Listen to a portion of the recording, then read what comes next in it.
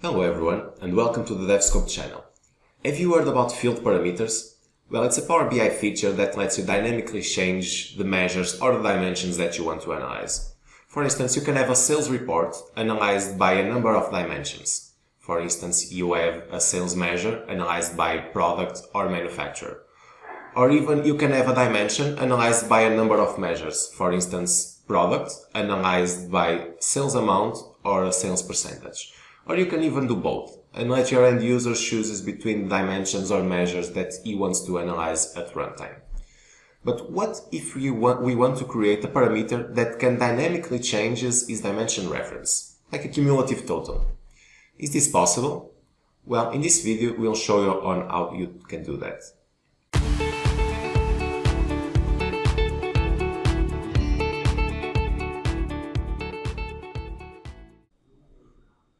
So in this example, we'll use this sales report.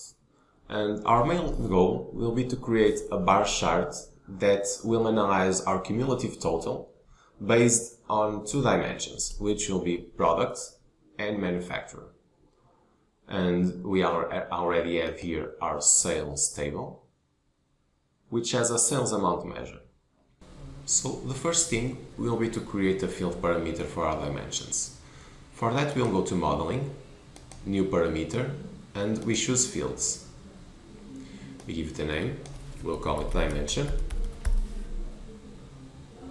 and we choose the dimensions that we want to analyze, which will be manufacturer and product category. We'll leave this box checked because this will add a slicer to our page, which will be useful later so we can filter our dimension. We click on create. And now you can see that Power BI gets us here a slicer and also a new table called dimension that has the dimension itself, the dimension field, and the dimension order. This field will be useful later because we'll use it as an ID to filter our field parameter. So now we already have here our sales amount, and I already have here the sales cumulative total measure. I'm not going to go too deep on how we can calculate this measure, but the main thing we need to know is that this summarizes the table sales based on product category and summarizes it by sales amount.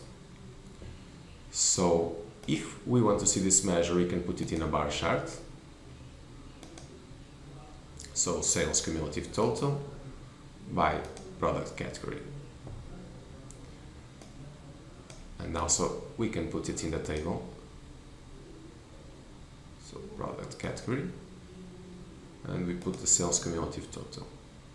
We're also going to put the sales amount so we can see how sales cumulative total develops.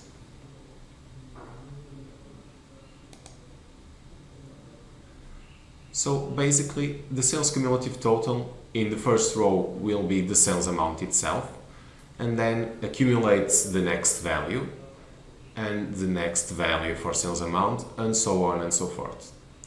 Now what we want to achieve is to have a dynamic dimension. So we want to be able to switch between category and manufacturer and the sales cumulative total be calculated. So what we can do is to change our sales cumulative total measure.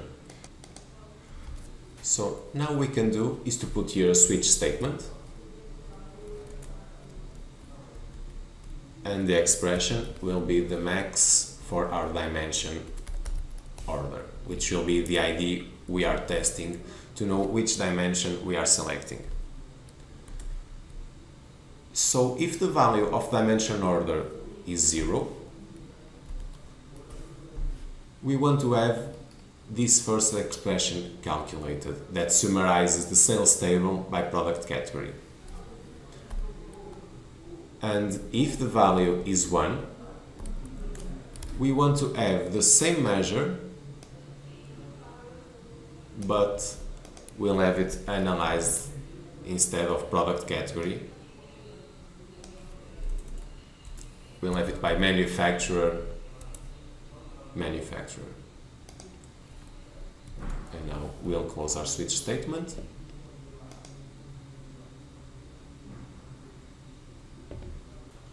So now we can change our table and switch between category and our dimension, and do the same thing on the bar chart.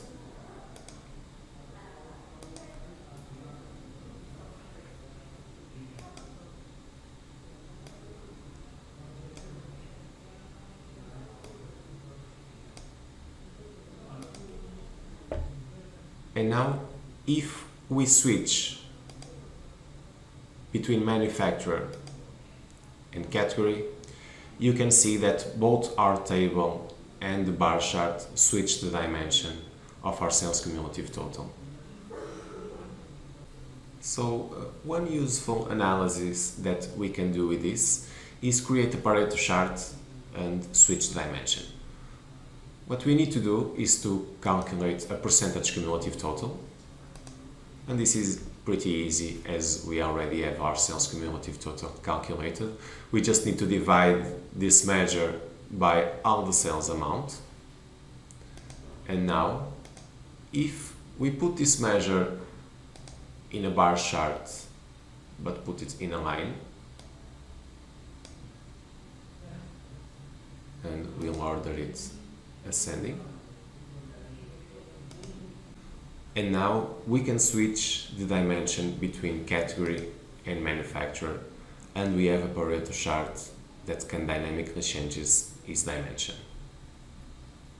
So that is all for today. Don't forget to like and subscribe, and stay tuned for future videos as we explore Power BI together.